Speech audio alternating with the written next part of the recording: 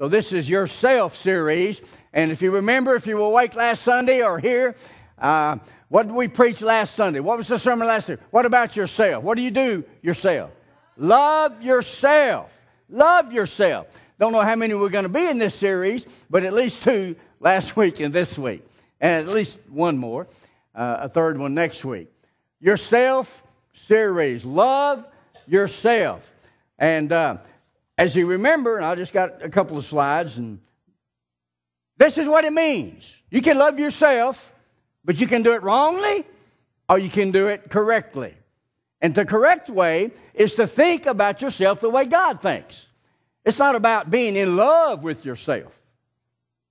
To love yourself is not being in love with yourself. Does that make sense?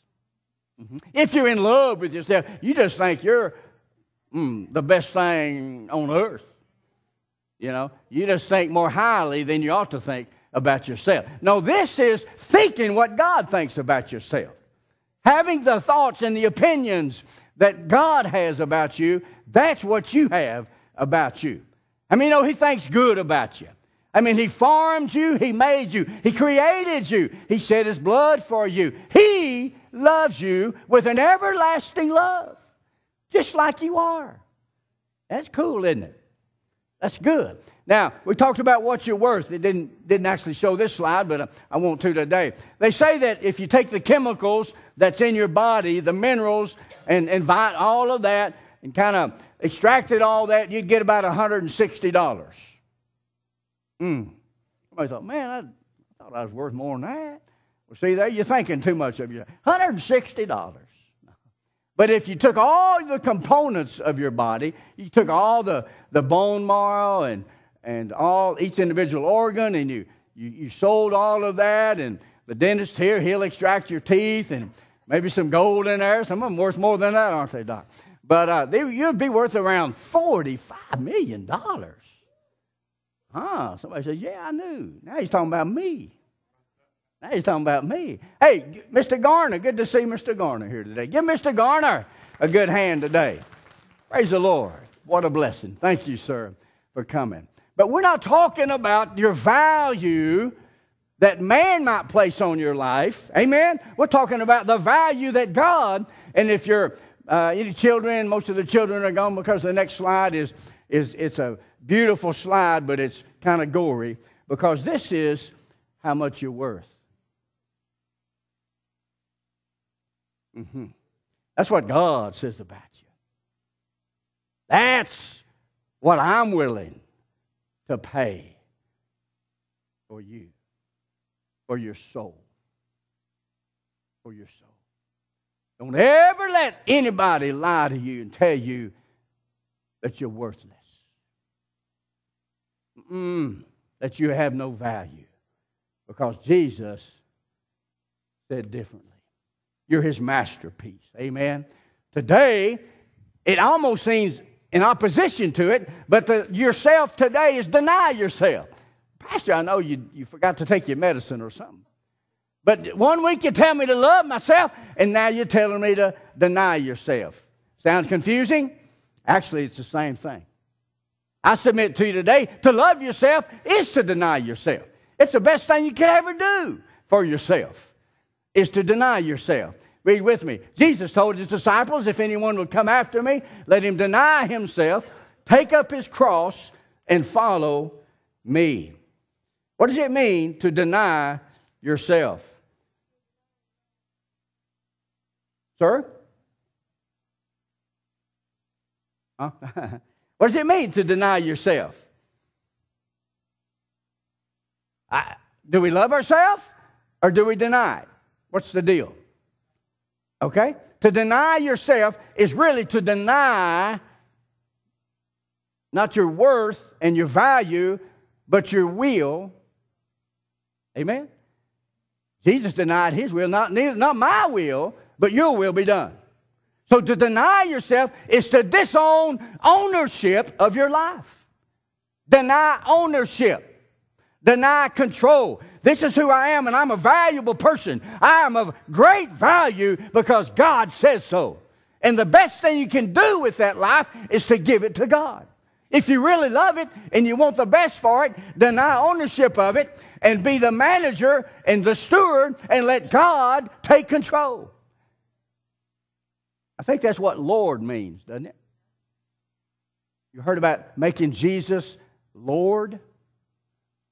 That's really what we're talking about, is the essence of disciple. What does it mean to be a follower of Jesus? Eli said, yesterday I asked him and just had a little test, Eli, what's it mean to follow Jesus? Why are you going to get baptized? Because I'm going to follow Jesus. What does that mean? Obey him. It may mean goosebumps one day. It may mean good, really thrilling kind of things, and maybe up on an emotion like that. But if it all boils down to, you're going to obey him or not. That's a follower of Jesus. Somebody that's learning about Jesus, learning his teachings, and doing what he said do. That is a follower of Jesus. You can come to church every Sunday. You can come to church every week. If you ain't obeying Jesus, you're not following him. Amen? Come on. That's the truth. You're not following him if you're not obeying him, because he's making it this way. He's going this way, and you're going this way. If you're not obeying him, you're not following him. You're not a disciple of Jesus. A learner learns and follows. A learner obeys. This is what I want. What I want. I want what he wants. I'm going to disown myself in the sense that I don't have control. I don't have control. Sounds contradictory, but actually to love yourself is to deny yourself. Put it in the hands of God. That's freedom right there. Everybody say freedom. It's through self-denial. To do what's best for you. Caring for yourself. Mentally, physically, and emotionally, and spiritually. We need to take care of ourselves. How are you going to help others if you're not able? Right? So part of loving ourselves is caring for ourselves. Doing what's best physically, mentally, emotionally, and spiritually. Because you need to be in condition. How are you going to help somebody else if you're broke down?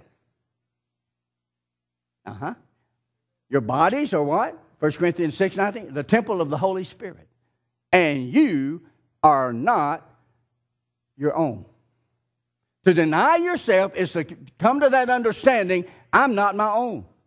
Galatians 2:20, I'm crucified with Christ. Nevertheless, I live, but not I. It's Christ in me who lives. I've disowned myself. Jesus is my Lord, and he is my life. The life that I now live in the flesh, I live by the faith of the Son of God who loved me and gave himself for me. I am not my own. I've denied it. I've disowned myself. I belong, and I'm the property of Jesus, a landlord. He's the Lord, amen? But he's Lord over your property, over you. And that's true freedom. Freedom is bondage and emptiness to cling to yourself. To own your own life. If you're here today and you want to own your own life, get ready for a life of misery. Get ready for a life of chaos, because you don't know what to do with it. You're not capable. That's why I said to love yourself and say, Lord, look what you've done for me. Look who you are. That's a good decision. Say, Lord, take my life. That is denying yourself. It literally means in the Greek, say adios. Just say adios.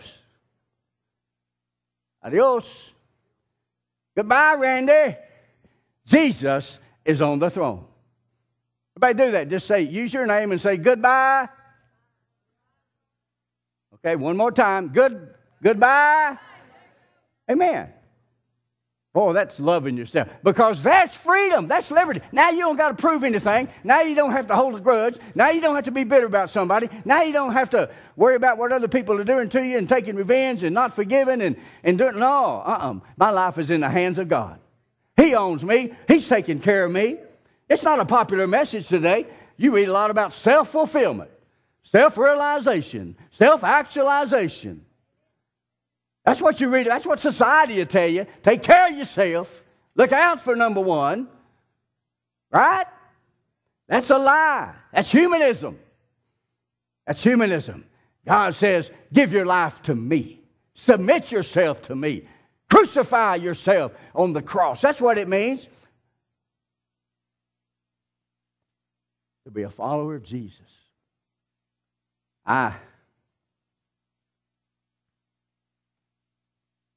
Oh, yeah.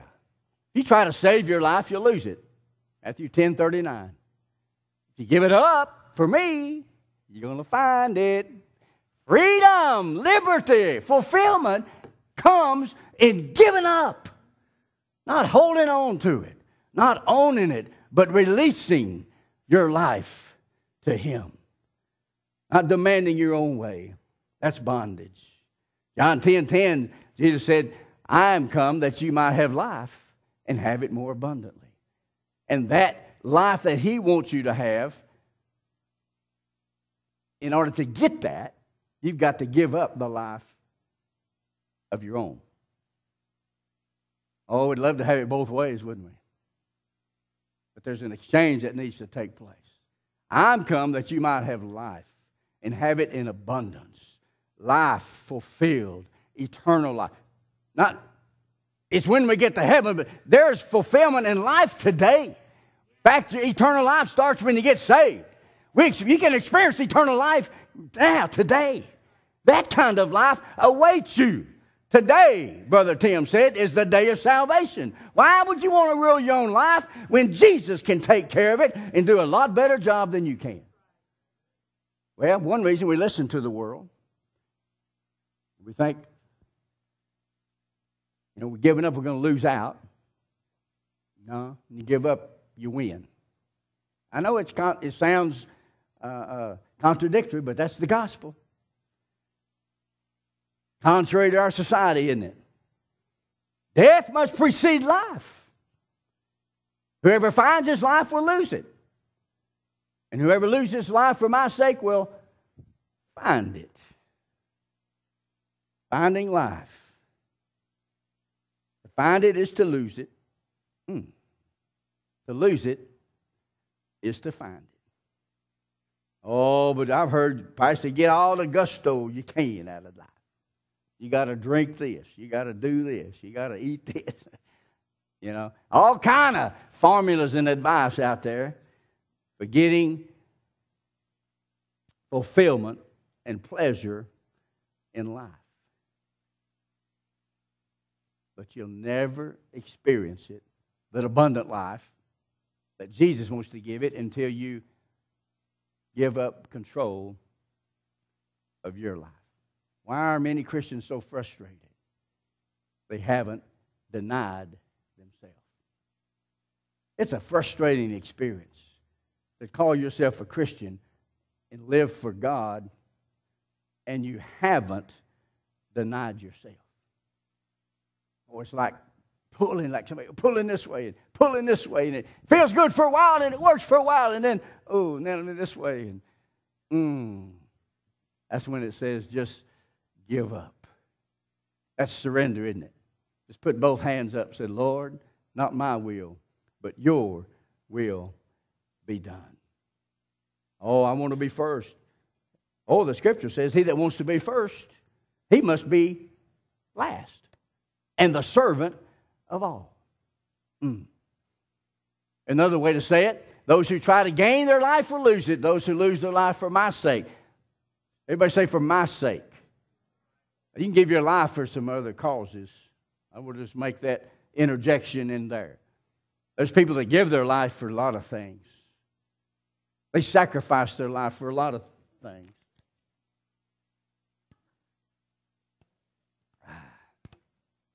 Hello, speaker. Oh, I think it's all right. It has. But unless you're giving it for God, hear me now, you won't gain the life that you're looking for. Amen. The life that you're looking for will evade you until the moment you disown the life that you have.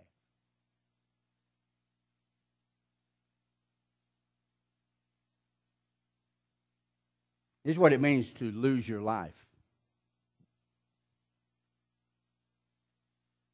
Lose your life. Lose your life. Sounds pretty serious, doesn't it? I want you to kind of think about this and look at it. To destroy, everybody say fully. Oh, man. And that word crucified with him, it literally means to be impaled with. Impaled on a cross.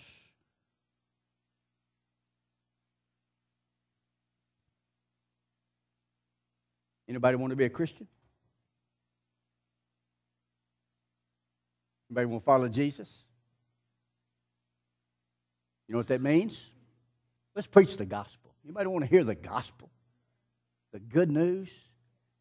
Give up your life. Hear me loud and hear me clear. You cannot be a disciple of Jesus. Let me just quote the scripture. If any man will come after me, let him deny himself, take up his cross, and follow me. I hope, I pray, I trust you're in the sound of my voice and you call yourself a Christian. You understand you can't live your life your way and follow God. Both. To destroy fully, that means not my will, but your will be done. We said it a while ago. Here it is again. I've been crucified with Christ, to impale together. And so, scripturally speaking, what happens when you became a Christian, your life got nailed on the cross. It literally means to be impaled in connection with, in companion with. And so literally, spiritually, you were hung your life on the cross when you come to this altar and you said, Jesus, I want to follow you. It's more than an emotional kind of decision. It is a full-fledged commitment that I do not want my life anymore. I want His life. It may not get the altar full, but that's the invitation that the Bible gives. Any man, hey, you want to follow Jesus? Get on the cross. Because you can't follow Him until you've crucified yourself. That's a good place right there to say amen, Pastor. Hallelujah. Isn't that right, Brother Keith? Isn't that right, Brother Keith? I know. Thank you.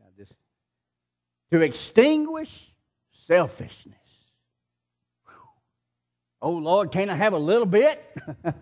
Isn't that the way we do? Lord, just I'll give you this much, and I'll give you this, and I'll give you this room, and I'll give you this part, but I just can't let go of that yet.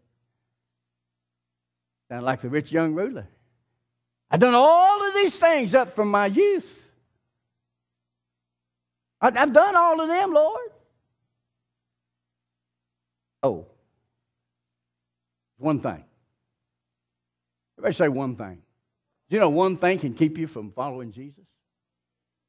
Hear me now, church. And it ain't nothing in my notes. It's just coming out. I believe from God, and you just take it. Amen?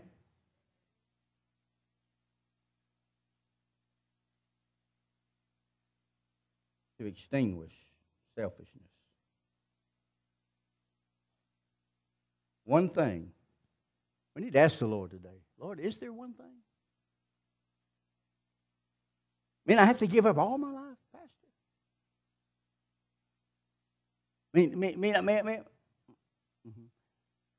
And so when he said to him, well, go sell all that you have and give to the poor, he went away sorrowful because he was very rich.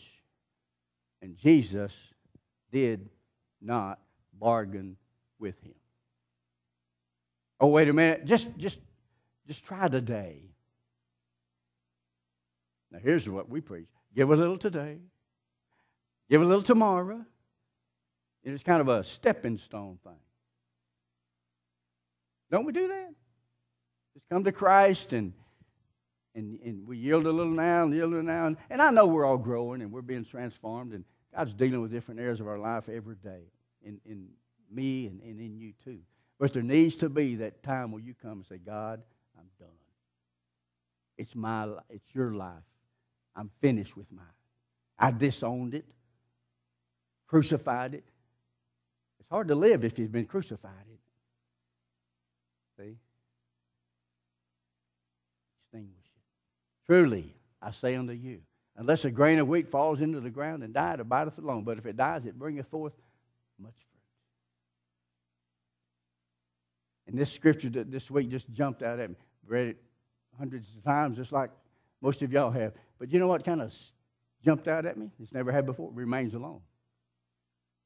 I always thought about the death, and of course it dies, it produces fruit. But if it doesn't die, it's alone. Listen to me. It abides alone. Now, God's ever present everywhere, but if you want the fellowship with God, if you want communion with God, don't be fooled and deceived into thinking you can live your life your way and then just have communion and fellowship on your terms. Unless you die, it remains alone. The rich young ruler went alone. Jesus didn't go with him because he wasn't willing to die.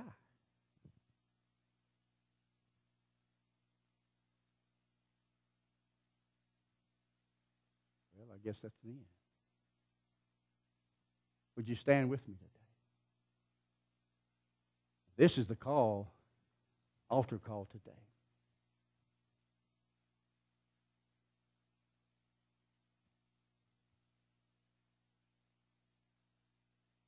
Tired of being alone? Tired of going it your way?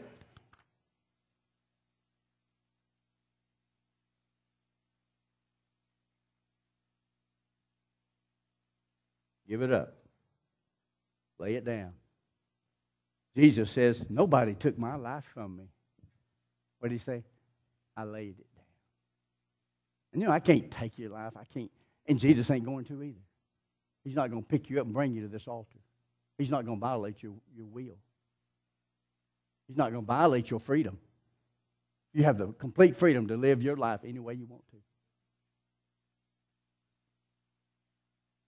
You know what he'll do? He'll meet you right here at the altar. When you say, I give it my life. No man took it from me. No man will take your life from you. But you have the opportunity to lay it down. Father, let's pray this morning, Lord. If there's one here, in the name of Jesus, has the courage to believe the Word of God today. Say, Lord, I'm tired of going it alone. I kind of one foot in and one foot out, trying to make things happen. Some my way, some God's way. Oh, but God understands. Oh, don't be deceived. He does understand, but He also demands. He's Lord. He's the one that died on the cross. He don't bargain with humans. He says, you going to come on my terms, or are you not coming? But if you love yourself, you'll deny yourself. Let's pray together. Let's sing together. We're going to be here. I'm going to ask the elders to come and other prayer partners. And well, you know, He just loves you so much. He loves you so much today. The altar is open for you to come and say, Lord, not my will, but your will. That's the simple gospel message. How do I accept Christ? You give up yourself. I mean, we say a prayer. You know, there's no sinner's prayer in the Bible.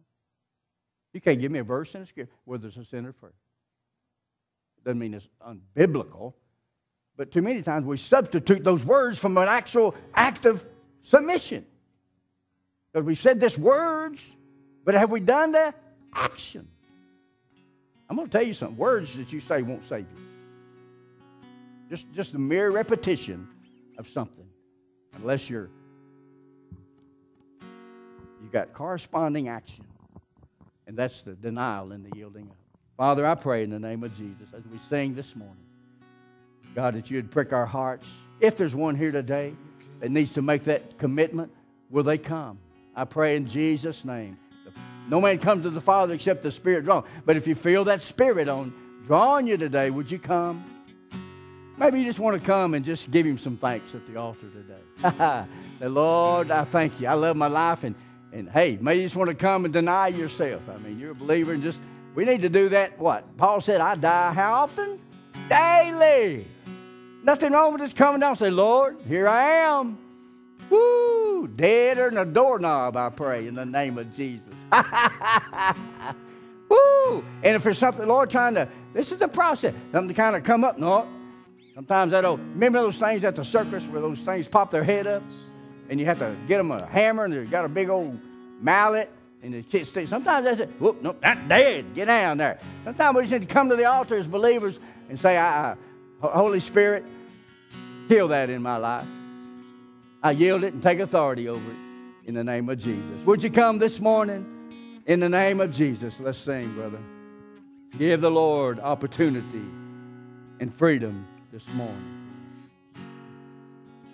Bless you, Jesus. Come to